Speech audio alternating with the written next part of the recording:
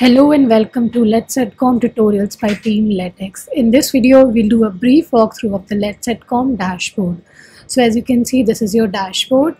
This is your overall stats, the total campaigns that you have created, total clicks, and the total views that you have generated. In the next section, these are the 4 steps. First one is set up domain profile, set up LetSetCom pixel, and create the campaign, and then trigger the campaign. In the next section, there are last 30-day statistics, and in the section then after, there are last few campaigns.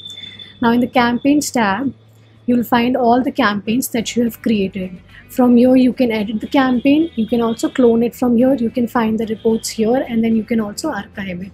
If you wish to pause the campaign, you can do it simply from here.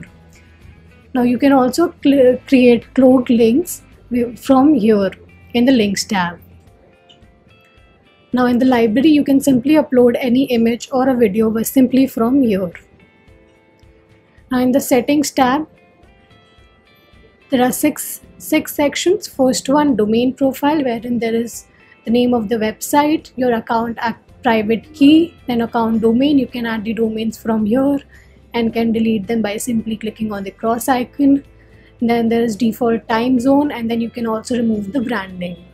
In the white label domain, you can add the domain by clicking here. In the next section, users, you can add the users by clicking here.